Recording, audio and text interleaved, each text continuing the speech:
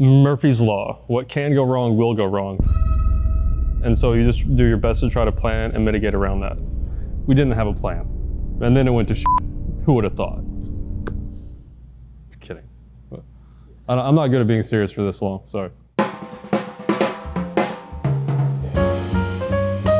I am Tim Marat. I'm an engineering project manager. I act as a facilitator to try to remove roadblocks for whatever the design team has ahead. My name is Matt Story. I'm the VP of Product and Strategy at Republic-mfg. Tim likes a good joke, but you wouldn't necessarily know that about Tim until you begin to work with him.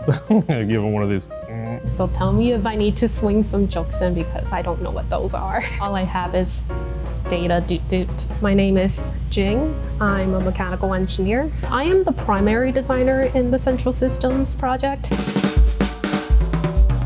The product strategy for Central Systems is really about modularity and customization for the customer's given application, but expediency and efficiency on the manufacturing side. So what may seem like 1,000 variations is actually a Russian nesting doll of assemblies and sub-assemblies that we can efficiently get out. The benefit of that is that we have consistency out across the board. We make everything in-house and we're an ISO certified company, so we have complete control over the design. If there's any quick modifications or any flaws we see, we're able to address that immediately and make sure all of those changes happen up front. But you don't have to wait 24 weeks for an engineered solution. We have a pre-configured baseline that allows us to get it out in half that time or a third of that time.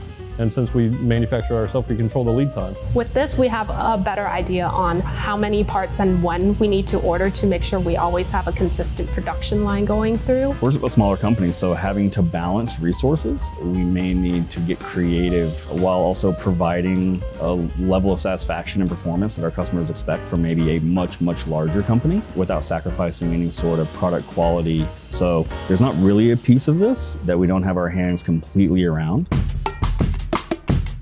So first thing we did was create a small, medium, and large, so break them out into categories. We limited ourselves to the 60, 120, 200, and 240 gallon tanks. We selected the smallest tank footprint available, so this means we have smaller size Central Systems, which give our customers more flexibility in where they need to install them. We came up with a slack rail system that mounts to a base table that mounts to the pump. So no matter how the pump is situated or how the table is situated, the railing system will always handle whatever mounting setup they give us. We've made most of our parts to be symmetrical, so it's very hard to make something that's facing the wrong way. And then we had the same shelf applied to each tank size. This is the case for all of our tank orientations. So you really have to think about the placement of your piping. What we're using now is actually pharmaceutical grade plastic hose, but you can tie it in a knot if you need to. So it's extremely flexible. It's clean and takes a lot less time to install. We've designed for accessibility in mind. So there's a lot of access points for forklifts, cranes, and attachments and detachment points.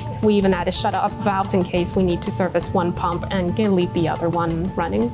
There's redundancy built into it, so if something fails, there's something there as a backup to take over. But no, it can definitely fail. We're not perfect. It's just we planned around it. It feels very customized, like it will be specific to their application because in many ways it is specific to that application. Whenever there's like a new design that has a lot of constraints and unknown factors and finding out the optimal solution, that's what I like designing the most. It's about making sure that you get the product vision set right from the beginning. And that's how I plan any strategy of any design project that I'm going to do. Because if you can handle that, then to me, that's at least half of it right there. It's one of those situations where be careful what you're good at because then you end up doing it. And I'm very competitive. I don't want to be good at something. I want to be great at something. I was about to say the exact same thing I was going to. I can do a lot better with a beer in my hand. I can do a lot better. Maybe not say that. I don't know. Well, it's true. Oh my gosh.